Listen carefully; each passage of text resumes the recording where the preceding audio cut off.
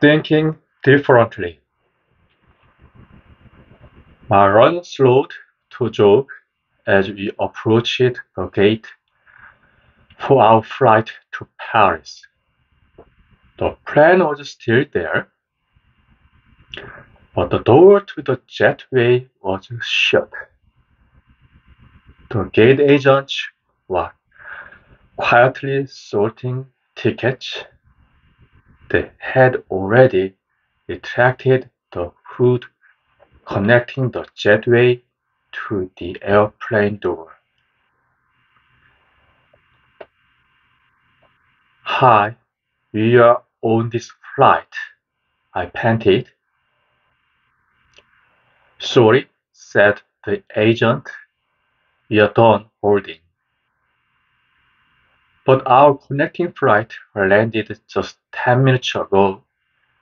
They promised us they would call ahead to the gate. Sorry, we can't board anyone after they've closed the door. My boyfriend and I walked to the window in disbelief. Our long weekend was about to fall to pieces. The plane waited right before our eyes. The sun had set, and the pilots' downturned faces were bathed in the glow of their instrument panel. The whine of the engines intensified, and a guy with lighted batons turned onto the tarmac. I thought for a few seconds, then I led my boyfriend to the center of the window, right in front of the cockpit. We stood there in plain sight, my entire being focused on the pilot, hoping to catch his eye.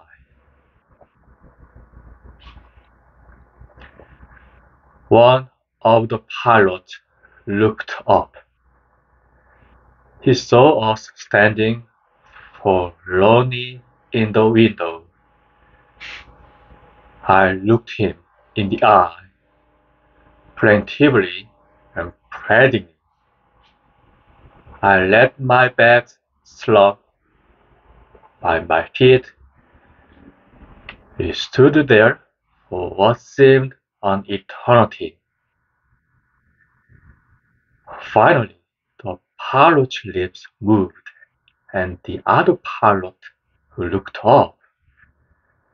I caught his eye as well, and he nodded. The engine whine softened, and we heard the gate agent's phone ring. She turned to us, wide-eyed. Grab your stuff, she said. The pilot said to let you on. Our vacation restored. We clutched each other joyously, snatched our bags, waved to the pilot, and tumbled down the jetway to our plane.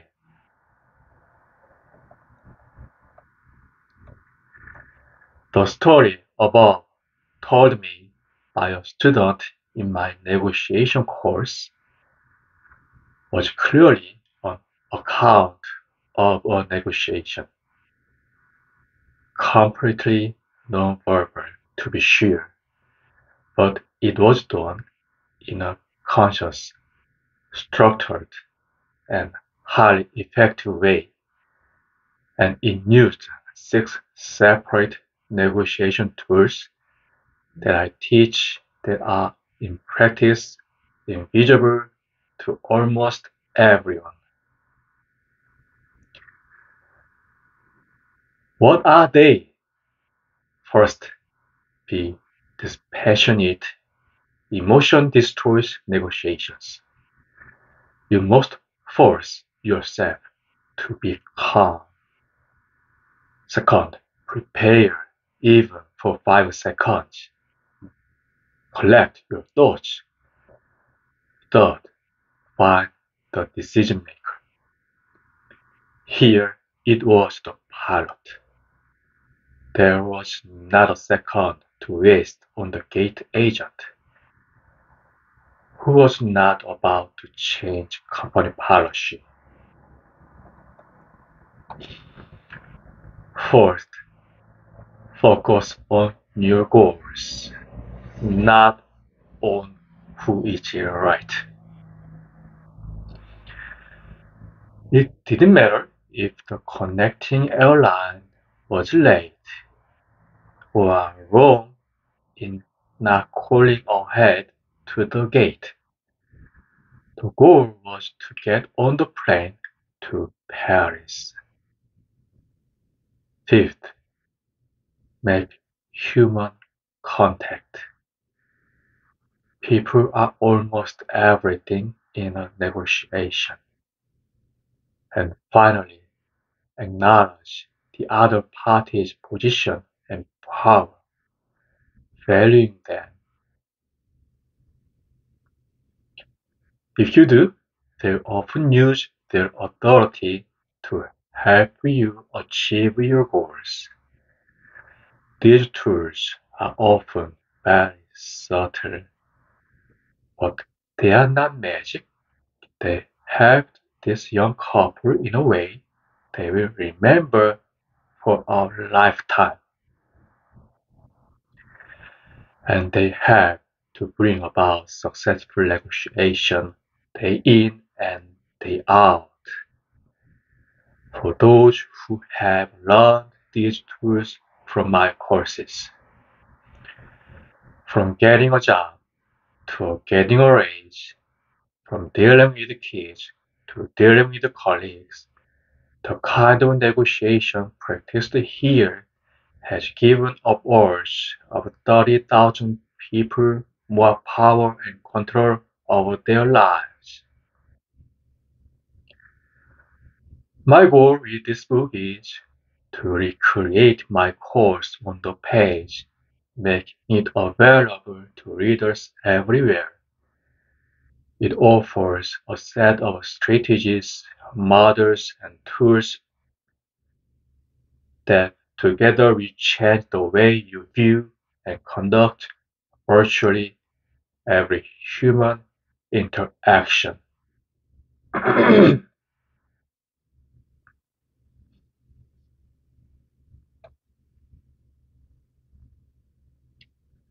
These teachings are very different from what you have read or studied about negotiation. Based on psychology, they don't depend on win-win or win-lose.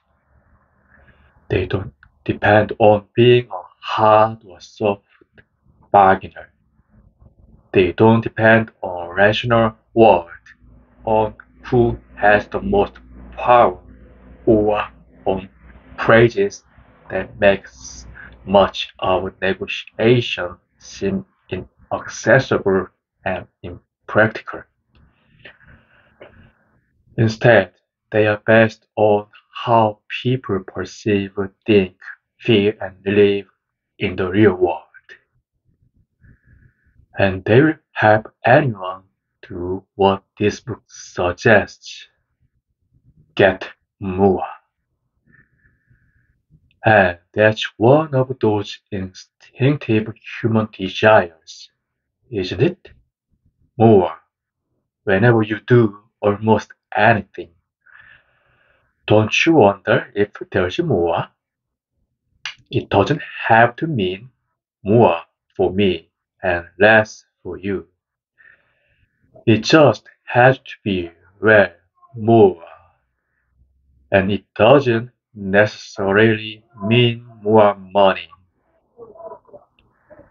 It means more of whatever you value, more money, more time, more food, more love, more travel, more responsibility, more basketball, more TV, more music. This book is about more. How you define it, how you get it, how you keep it. Whoever you are, wherever you are, the ideas and tools in this book were meant for you.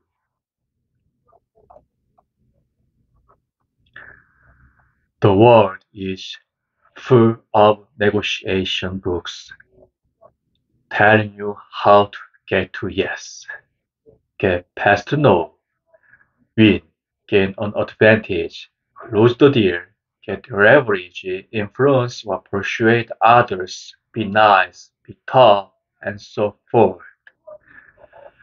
But of those who finish reading them, few can go out and do it.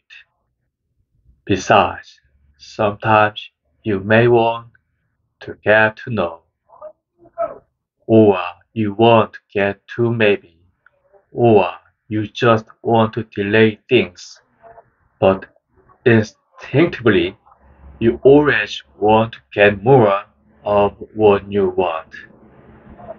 In getting more, I present this information in such a way that you will actually be able to use it immediately, whether ordering a pizza or negotiating a $1 billion deal or asking for a discount on a blouse or a pair of pants. This is what people who take my course are required to do. I tell them to use the strategies the same day, write them down in their journals, practice them, and use them again. Why is this so important? Negotiation is at the heart of human interaction. Every time people interact, there is a negotiation going on, verbally or non-verbally, consciously or unconsciously. Driving, talking to your kids, doing errands. You can't get away from it. You can only do it well or badly. That doesn't mean you have to actively negotiate everything in your life all the time. But it does mean that those who are more conscious of the interactions around them get more of what they want in life. There is an old maxim about the difference between expert and non-expert knowledge. A non-expert looks at a field and sees flat land. An expert looks at the same field and sees small peaks and valleys. It takes no more time and energy for the expert to collect the greater amount of information from the landscape, but the expert can make much better use of that information to pursue opportunities or minimize risks.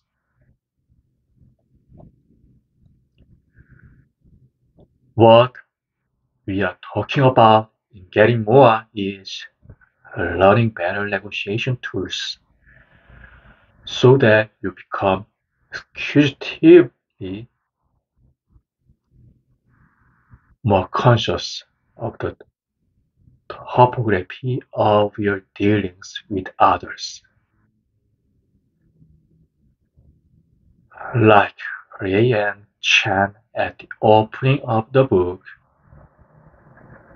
most of those who have taken my course are ordinary people, but they have learned to achieve extraordinary results by negotiating with greater confidence and skill.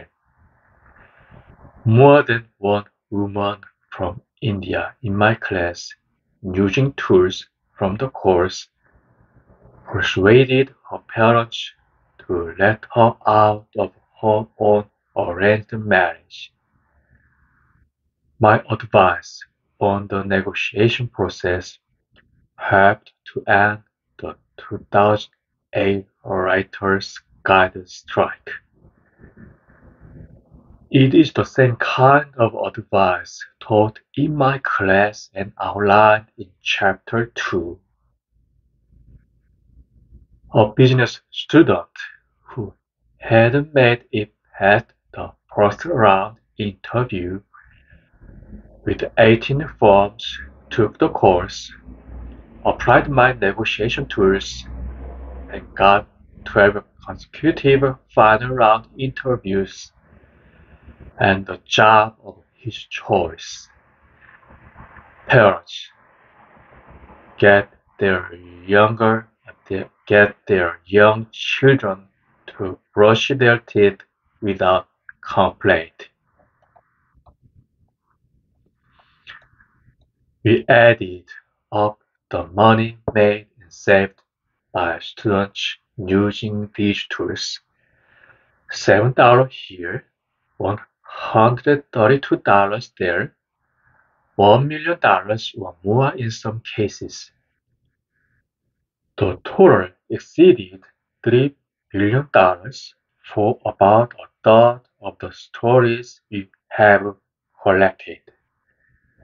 And that doesn't count the marriages saved, the job obtained, the deals concluded, the parents who were persuaded to go to the doctor, and the kids who did just what they were asked. Most of the more than 400 anecdotes in this book use the actual names of the people involved. They will tell you how they got a raise, achieved satisfaction after buying defective merchandise, got out of a speeding ticket, got their kids to do their homework, closed a deal, how in a million ways their lives became better, how they got more. For me and the tens of thousands of people I've taught, unless these tools work in real life, we are not interested. Who are these people? They come from all walks of life and myriad cultures. Senior executives of billion-dollar companies, housewives, students in school, salespeople, administrative assistants, executives, managers, lawyers, engineers, stockbrokers, truckers, union workers, artists, you name it. And they come from around the world. The United States, Japan, China, Russia, Colombia, Bolivia, South Africa, Kuwait, Jordan, Israel, Germany, France, England, Brazil, India, Vietnam, and so forth. These tools work for all of them, and they work for you too. Like Van Friedman, who almost always asks the companies whose services he uses if your customers are treated better than existing. Loyal customers like himself, for example, with discounts or other promotions. By asking the question one day, Ben got 33% of his existing New York Times subscription. Was Suchin Kim, who looks for connection everywhere. One day she saved $200 a year for her daughter's after-school French program. Huh? Before asking for a discount, she made a human connection with the school's manager, talking about her trips to France. These strategies will save you a little here, a little there, but it can add up to many thousands of dollars a year. Some make millions at the start. Paul Diamond, a management consultant in New York, reduced a large class expenses by 35%, an incredible 20 points more than he had been able to do before the course. He knew the standards, persistence, verification, relationship, and being incremental as learned in the course. The first year savings was $34 million. By now it's over $300 million. He said, I have a major advantage in the marketplace, he said. Richard Morina, then the chief financial officer of the Asbury Park Press, got $245 million more for the company in each sale and $1 million more for himself by using standards, framing, and other horse tools. I will keep practicing, he said, to benefit from the strategies in the book. As Richard did, you have to think differently about how you deal with others. How this book is different. Below are the 12 major strategies that together make getting more very different from what most people think negotiation is all about.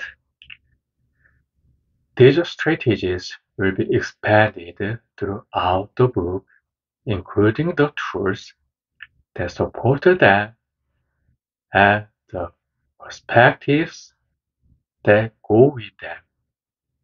The strategies will be followed by chapters on how they are used in specific familiar applications such as parenting, travel, and jobs. The strategies together amount to a different way of thinking about negotiation. It's the difference between saying, I play football and I play professional football.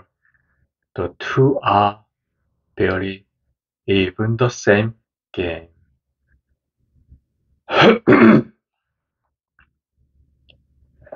Goals are paramount. Goals are what you want at the end of the negotiation that you don't have at the beginning. Clearly, you should negotiate to meet your goals. Many, if not most, people take actions contrary to their goals because they are focused on something else. They get mad in a store or relationship. They attack the wrong people. In a negotiation, you should not pursue relationship interests, winning, or anything else just because you think it's an effective tool. Anything you do in a negotiation should explicitly bring you close to your goals for that particular negotiation. Otherwise, it is irrelevant or damaging to you. It's about them. You can't persuade people of anything unless you know the pictures in their heads, their perceptions, sensibilities, needs, how they make commitment, whether they are trustworthy. Find out what third parties they respect, who can help you, how do they form relationship. Without this information, you won't even know where to start. Think of yourself as the least important person in the negotiation. You must do role reversal, putting yourself in their shoes and trying to put them in your shoes. Using power or leverage can ultimately destroy relationship and cause retaliation. To be ultimately more effective and persuasive, you have to get people to want to do things.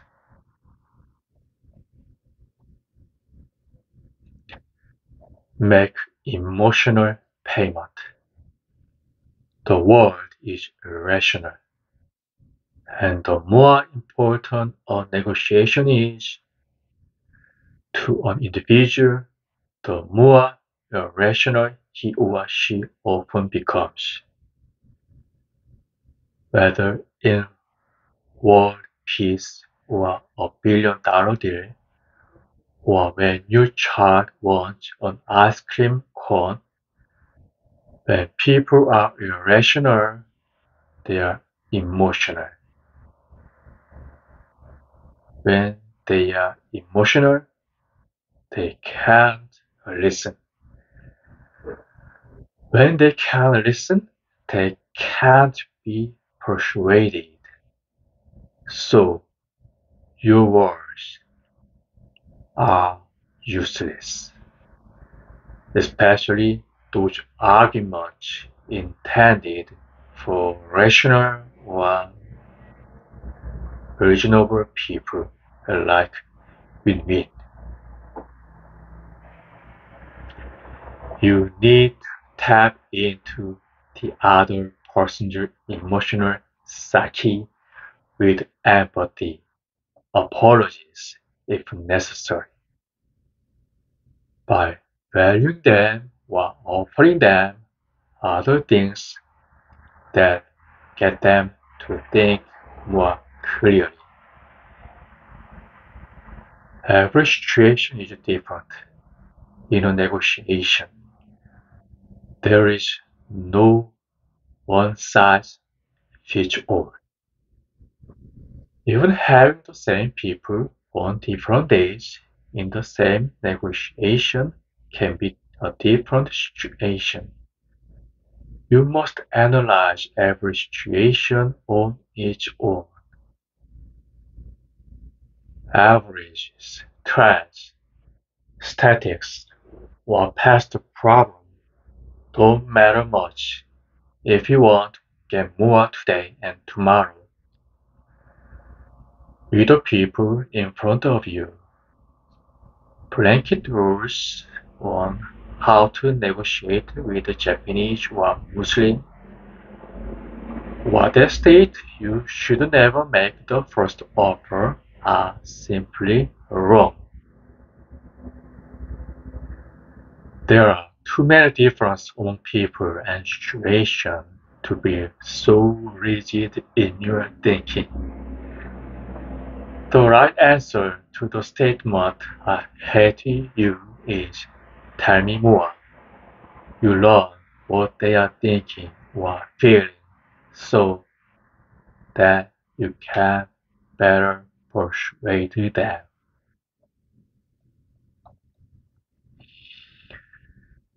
5. Incremental. Incremental is best. People often fail because they ask for too much all at once. They take steps that are too big. This scares people, makes the negotiation seem riskier, and magnifies differences. Take small steps, whether you are trying for raises or treaties. Lead people from the pictures in their heads to your goals, from the familiar to the unfamiliar, a step at a time.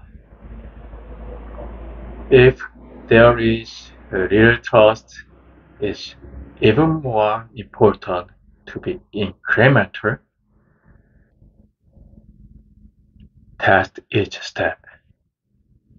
If there are big differences between parties, move slowly toward each other, narrowing the gap incrementally.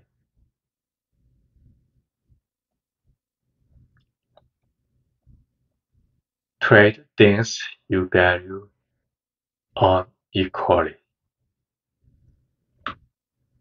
All people value things unequally. First, find out what each party cares and does care about, big and small, tangible and intangible, in the deal or outside the deal, rational or emotional. Then trade off items that one party values but the other party doesn't. Trade holiday work for more vacation, TV time for more homework, a low price for more reference. This strategy is much broader than interest or needs, in that it uses all the experiences and synapses of people's lives, and it greatly expands the pie, creating more opportunities at home as well as the office. It is rarely done the way it should be. Find their standards. What are their policies? Exception to policies. Precedents. Past statements. Ways they make decisions. Use these to get more. Name their bad behavior when they are not consistent with their policies. Did they ever allow late hotel checkout? Will they agree that no one should interrupt anyone else? Should innocent people be harmed? Isn't high customer service part of their promise? This is especially effective in dealing with hard bargainers. Be transparent and constructive, not manipulative.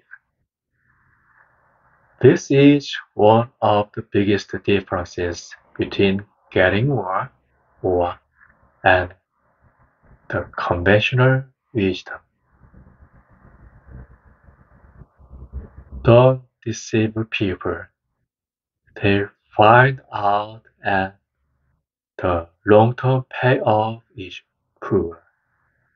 Be yourself. Stop trying to be tougher, nicer, or something you are not. People can detect fakers. Being real is highly credible, and credibility is your biggest asset. If you are in a bad mood or too aggressive or don't know something, say so.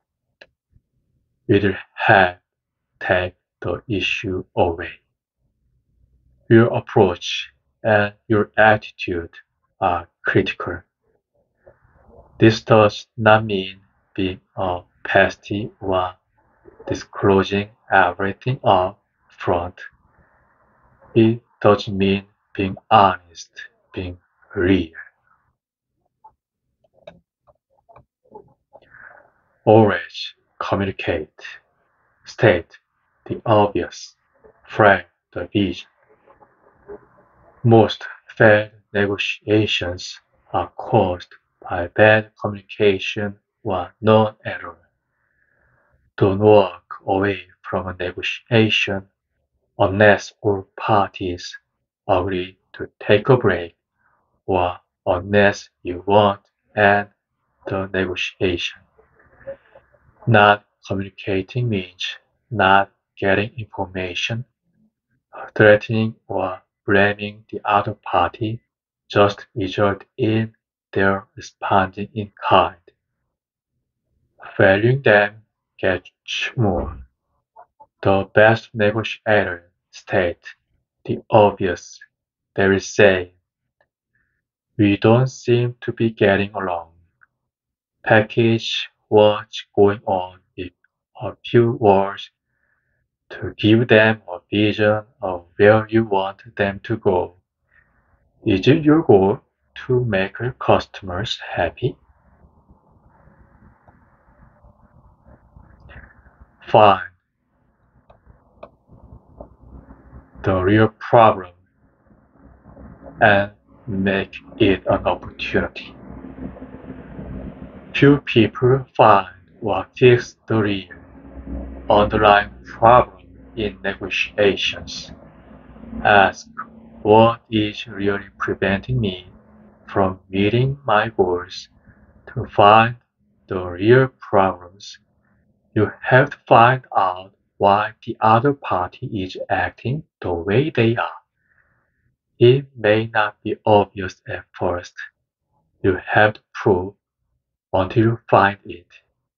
You have to get into their shoes. A dispute over a charge curfew or a business valuation may really be a problem of trust and opportunity for a better relationship. And problems are only the start of the analysis. They usually can be turned into negotiation opportunities. View problems as such. 11. Embrace differences. Most people think different is worse, risky, annoying, uncomfortable.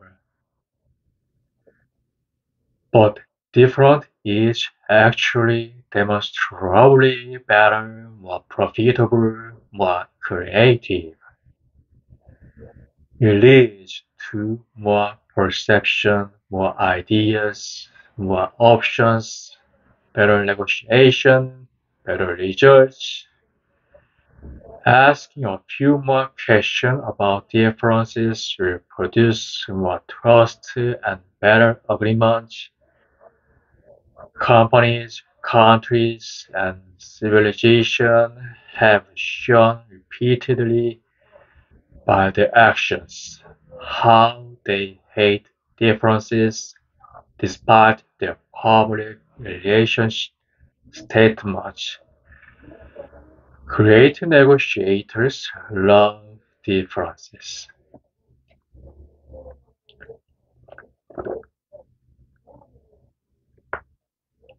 12. Repair. Make a list and practice with it.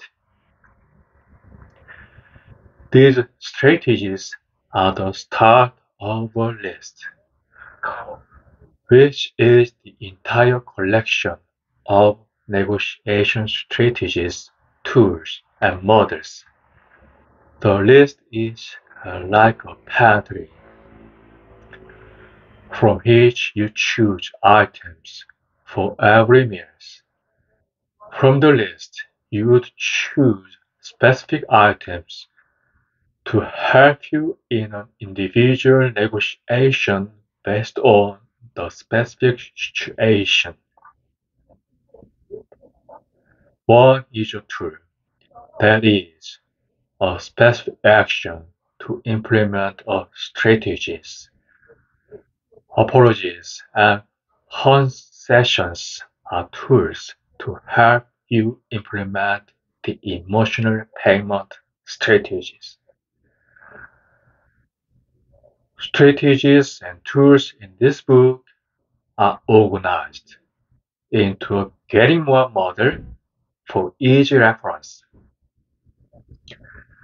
The list is on my website. You should make your own list.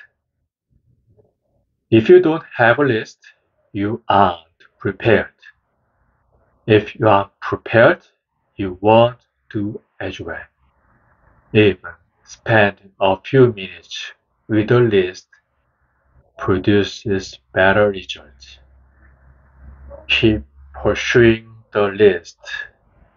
Be persistent until you meet your goals. That means you need practice with these strategies and tools and review them after each negotiation. The effectiveness of these models and strategies and of the individual tools that support them have been confirmed by the 30,000 students and professionals from dozens of countries I have taught. Their experiences are documented in more than 100,000 journals, emails, and notes they have written, as well as in countless interviews and conversations over more than 20 years.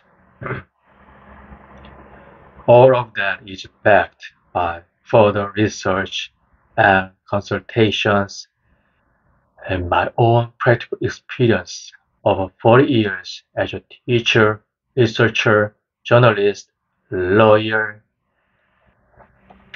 business executive, and negotiation practitioner. Much of what this book discusses will seem counterintuitive, but it works in the real world immediately. In getting more, you will see exactly how.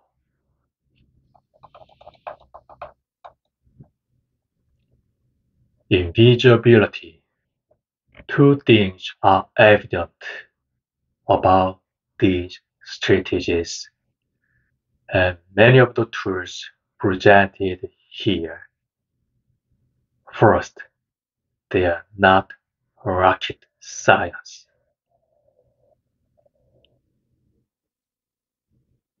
Second, unless you already know what they are invisible, buried in ordinary language.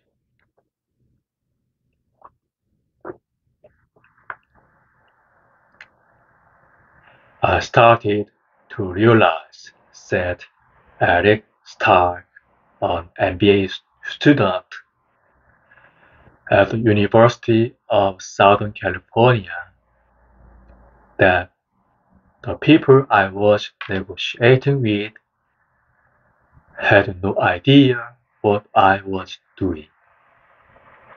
They had no idea now of telecommunications and internet expert. He says that this is still true 15 years after the class. My most common opening in a negotiation is what's going on. Seems like an ordinary question, but there are at least four truths folded into that question. First, it helps to establish a relationship with the other person. You start out informal and chatty. Second, it is a question. Questions are a great way to collect information. Third, it focuses first on the other party and their feelings and perception instead of on the deal. Fourth, it consists of small talk to establish a comfort level between us.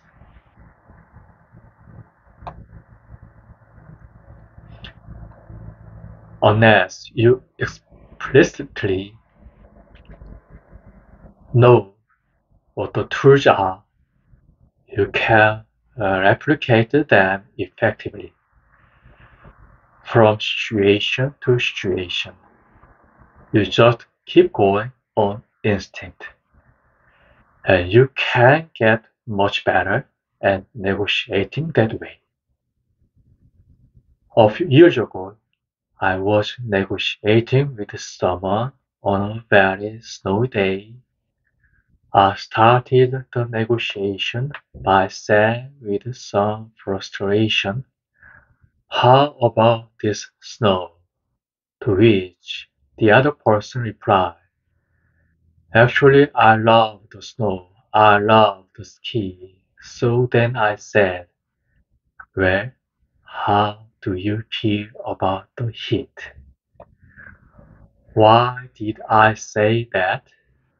Unless you can identify the exact negotiation tool used, you can do much better because you can consciously replicate it in future negotiations. I was trying to find a common enemy. Common enemies bring parties closer together and make the negotiation easier. That's why people complain about the weather. It establishes a human connection and a shared vantage point. People complain half jokingly about attorneys or traffic or bureaucracy for exactly that reason.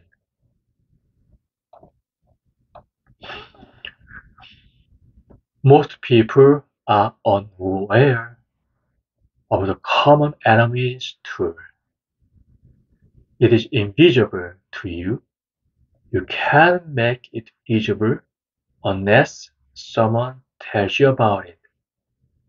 Mutual needs are also good, along with less psychological impact. If you can find them at the start of negotiations, these strategies and tools are also invisible because they are relatively new, at least in how they are used. The modern field of negotiation, created by lawyers around 1980, focused on resolving conflicts. This was good, but incomplete. It protected the downside of negotiation, but it didn't focus on much on the upside. Economists got more involved in the negotiation field in the 1990s and developed war strategies to make money and gain opportunities. But this was also incomplete because it relied on people being rational. Getting more accounts for these factors, of course, but it also focuses on the psychology of the people involved.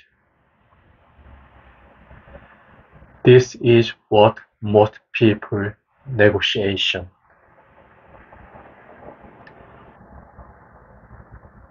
should be about. The pictures in people's heads.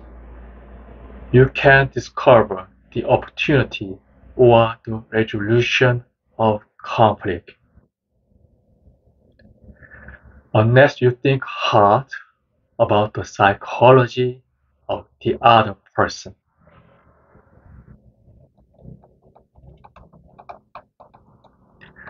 What this book is not. Getting more is not a manifesto to gain power over people is not force your will on them. Power or leverage is greatly overrated as a negotiation device. Most negotiation teachings, as well as portrayals of negotiation in movies and TVs, urges people to gain advantage over the other party so you can force them to do what you want. This has many problems. First, the moment you use raw power over someone, the relationship is usually over. People don't want a relationship with those who try to force them to do things against their will. Second, it sends the wrong message, one of tension, struggle, and conflict. This is less profitable because people use their energy to defend themselves instead of building something. Third, the raw use of power prompts retribution, whether now or later, whether malicious obedience at work or suicide bombers worldwide. Fourth, using power over reluctant subjects is expensive, as will be seen below. Finally, if it's overused, you will often lose your power when others see it expressed.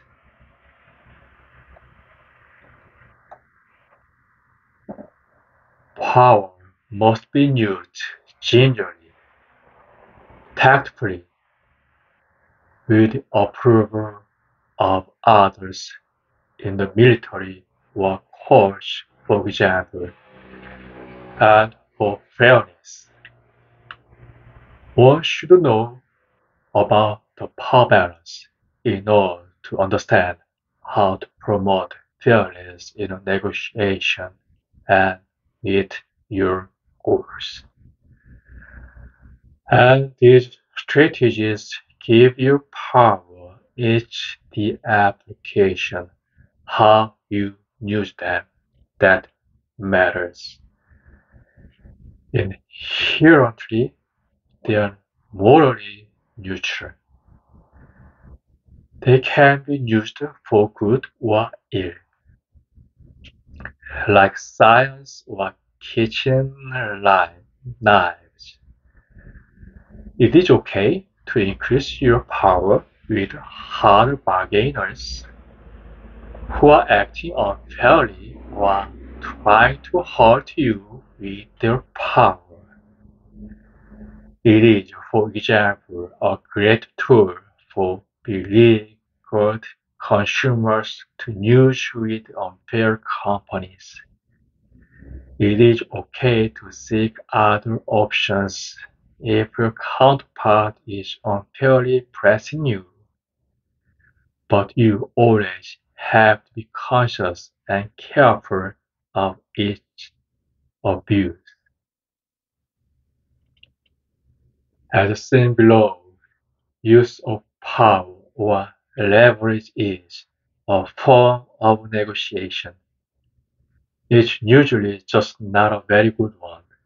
It's more expensive and less self-enforcing. If I persuade you to willingly do something, it's usually not very expensive.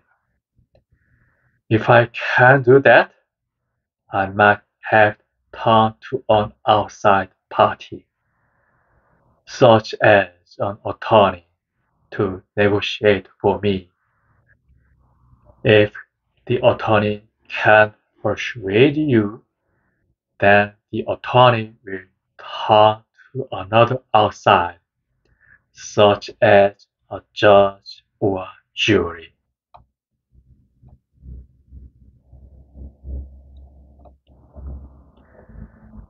The attorney then negotiates with the outsider, who can then force you to do what you don't want to do.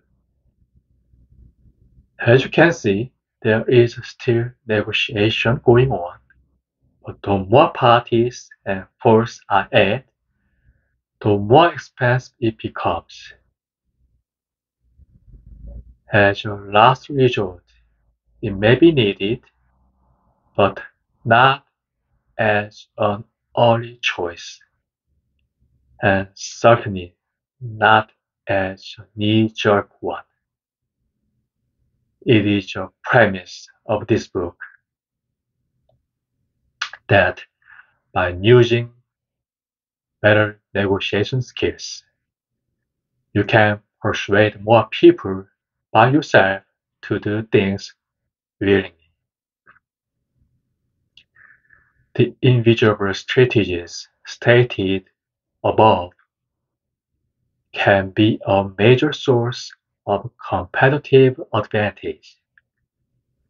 Nonetheless, you should share them with the other side. This way, they won't feel manipulated, and you will get more over the long term. This book is also not about best alternative to a negotiated agreement or other acronyms that seem handy. In reality, they cause people to focus more on walking away than on working out something better with the other party. I often say, let's assume everyone can walk away and do fine. Given that, can you get more in negotiating with each other? Bargaining range is another item less useful than many people think. You might know the monetary bargaining range. The highest the buyer will pay and the lowest the seller will accept. But you can change the bargaining range by adding other elements to a negotiation, such as by trading items of unequal value. So, the more creative you are, the less useful bargaining range BATNA and its various cousins are. After all is said and done, There may be a better alternative to the option you finally develop. And you should explore your options. But first, you should find out what you can do with the people in front of you as creatively as possible. And if you use options to beat up the other party, it's like going on a date and mentioning who the other party you could go out with. The relationship will probably not get far. I return repeatedly in getting more to the problem with power. It's easy to fall back into old habit as in, let's make them do it. I want to make sure this doesn't happen.